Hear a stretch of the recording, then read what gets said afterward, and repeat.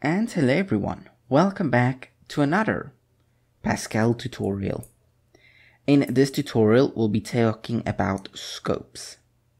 Now if you haven't seen my video on procedures and functions, or my videos, I do recommend that you do go watch them. Even if you don't quite understand the topic, I just need you to know that they exist and that they are basically the same as this begin and end, but just that you can call them later on. Now, what exactly is a scope?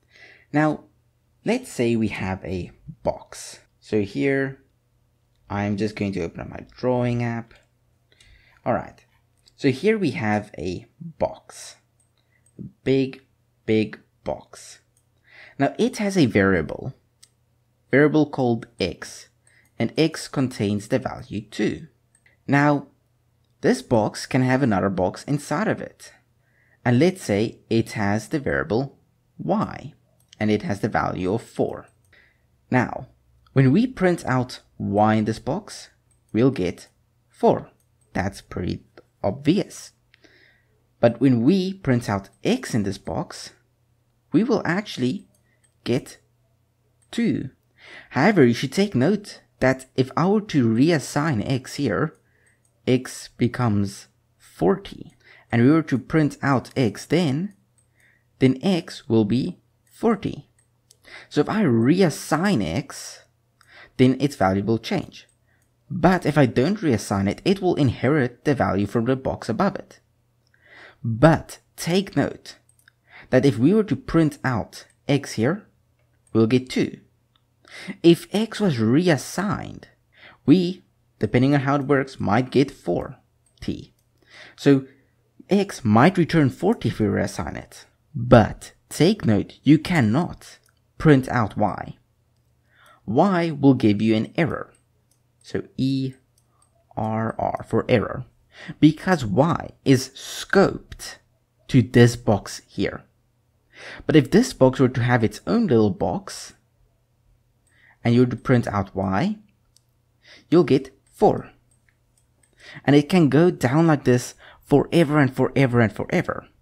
But the point is that you cannot access y in this outer scope box. But you can access x inside of its inner scope.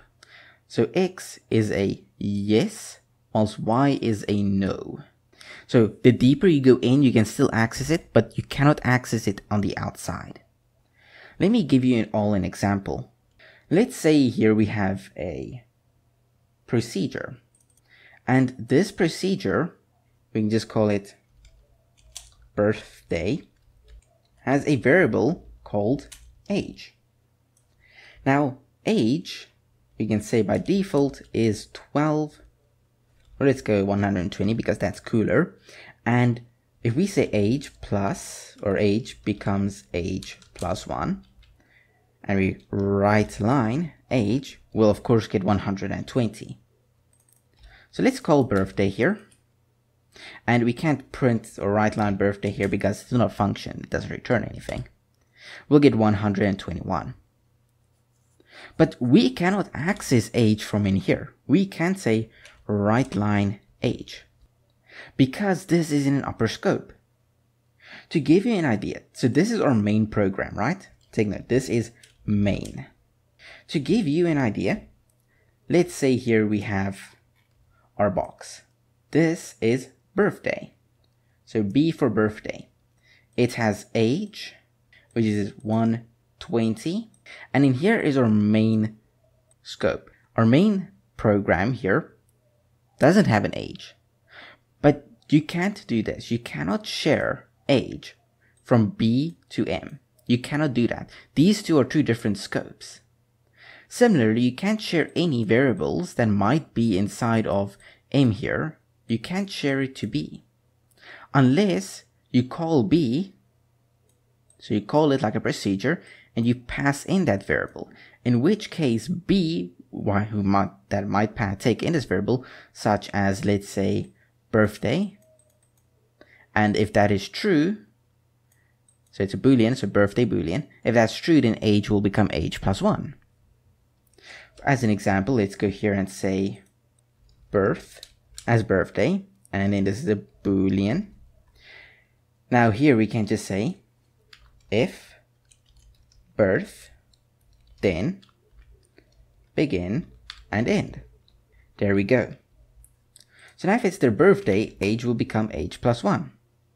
If we say true here, then it's 121. If we say false, it's 120. And this could of course be its own variable. So we can say for birth, or just so we don't get confused and make this something else, b for birth, and that's Boolean. And if we pass in b here, and b is true, then we'll get 121. But we cannot write line b here. We can't do that, because b is not in this scope. We cannot just send that value there, as you can see here. This, not allowed, very big wrong. And even here, if we were to say birth becomes false, this birth becomes false will only exist inside of this procedure. When we go back here and we write line b,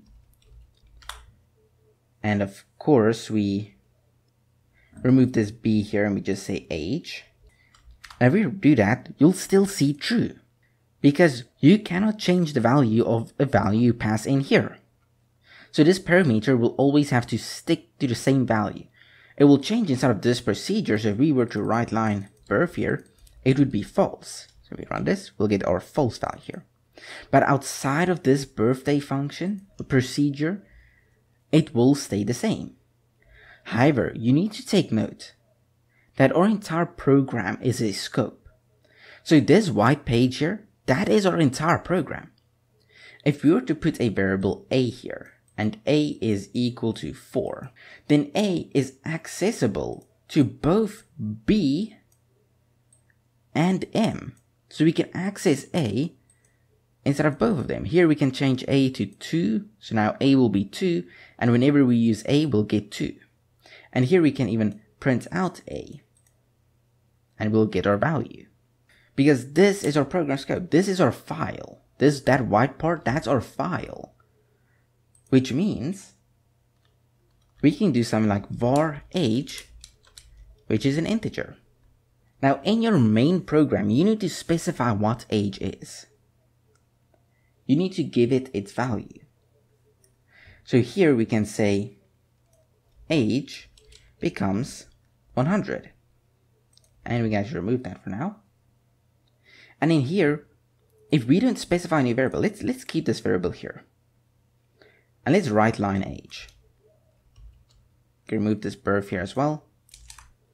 And here we say our age variable, otherwise we're going to get an error, becomes 400. And let's actually not do that. Let's see what we get if we don't do that. We'll get nothing. Because age here, which is a local variable, because we defined it here, isn't given. So if we do this, we specify 400, and we actually need to call birthday, my bad. And let's actually just remove this again so we can see that result again. You'll see we get 0 because age is nothing. We haven't defined age yet because it's declared locally. We declared a new one. As I said in the beginning, with this one, we can pass it in and here we can change it. So take a look here. Here we change it. And in here it will give us that new value.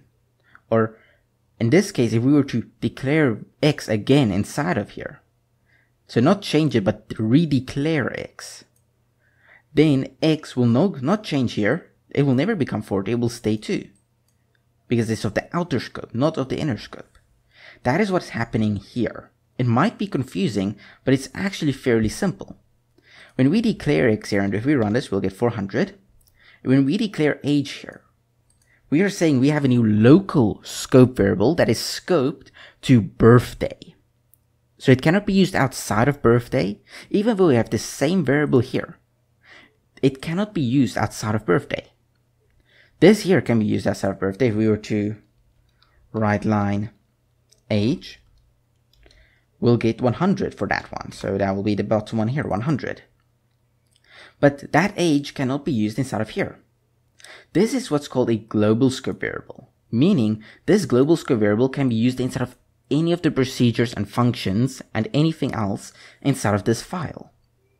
And a global scope variable can be overwritten by a local scope variable. So it can basically be kicked out of the team.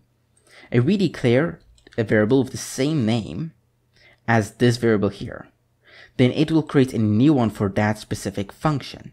That's something you need to take note of. But if we were to do this, then take a look at this. Both of them will be 400, because when we call birthday, we are changing the global scope variable. Because here we first declare it, so we say what the initial value would be, just the initial value. Then here we're calling birthday and it's changing the value of age and printing it out. And in here we're printing it out. If we were to swap these two, age would still be 100. But as soon as we move right line to underneath birthday, it changes. And that's a global scope variable. Here we can even say age becomes age plus 1. So when it's someone's birthday, their age will increase with 1. So here we can even print line age or write line age and then do it again here. If we run it, we'll get 100, then 101. So this variable here can be used anywhere within this program, modified anywhere in this program, and give a value anywhere in this program. Now, this is very dangerous. You might have already noticed this. Age here can be changed anywhere without warning. Meaning if you call the wrong function at the wrong time, your global scope variable can be completely different from what you expected it to be. And in general, that's why it's actually recommended to never create global scope functions or variables. But when you do, basically, this age variable can now be used anywhere. Unlike variables that are created inside of these scopes. So if we go var x, which is an integer, and then we were to write line x, unlike this, and then of course just x becomes a bunch of 9s, which is actually too big, so got an overflow. Anyhow, this is local scope. So it's unlike this. So just take note, this var here, it counts as the local scope for this main program. That doesn't include procedure. This procedure here, so we cannot use it in here. Whilst this var here is global scope to everything around it, so it can be used anywhere. Now scoping of course becomes a lot more complex over time, but this is the general sense of how scoping works. If something is inside of a function declared as a variable, or even here, it is local scope to that specific function. In this case, it's local scope to this main procedure. But this procedure is the same here. If we were to declare a variable here like age, as I showed you, it will become local scope, locally scoped to this procedure. Same with a function. But if we declare it here, it can be used anywhere in the program, modified by any place in the program, unless it's a constant, of course. And that is the basics of scoping in Pascal. Thank you for watching. I hope you all enjoyed, and I will see you all again in the next Pascal tutorial.